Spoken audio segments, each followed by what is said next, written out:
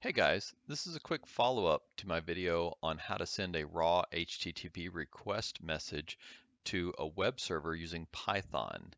In this video, I'm going to show you how you can actually make a request of a server that uses HTTPS for its protocol. In other words, it uses an SSL/TLS certificate. So let's take a look at my modified raw http.python script, which I've named raw underscore https.py. You'll notice that it's very similar to the previous one, but we have a few important differences.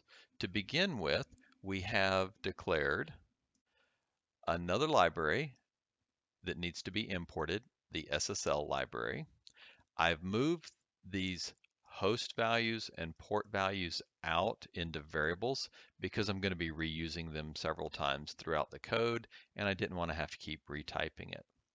The next thing we did was we declared something called a context. This context variable is an SSL context that tells it what protocol is being used. In this case, even though we refer to most websites as using SSL, they're actually most of them using TLS version 1. So we declare the SSL context as protocol TLS v1.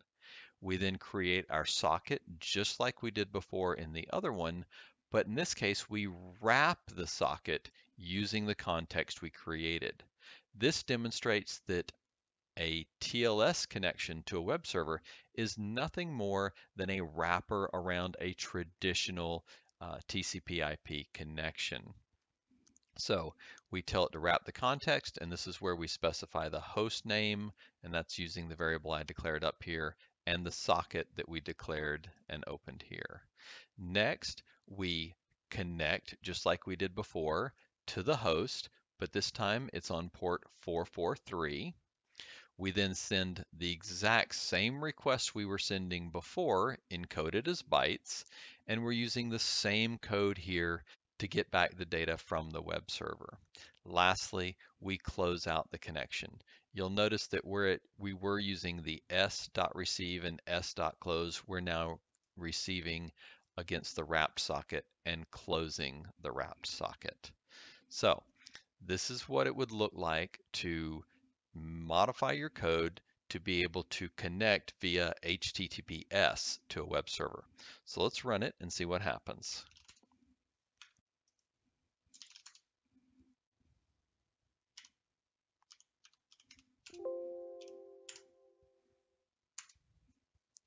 As you can see, we get back an HTTP 1.1 response with a 200 OK, followed by a new line saying we successfully requested the document and the server processed it successfully and returned our response.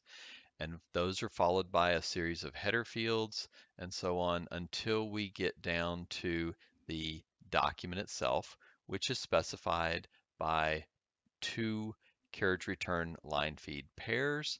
And from this point on, we have our actual HTML document. Okay, well, there you go.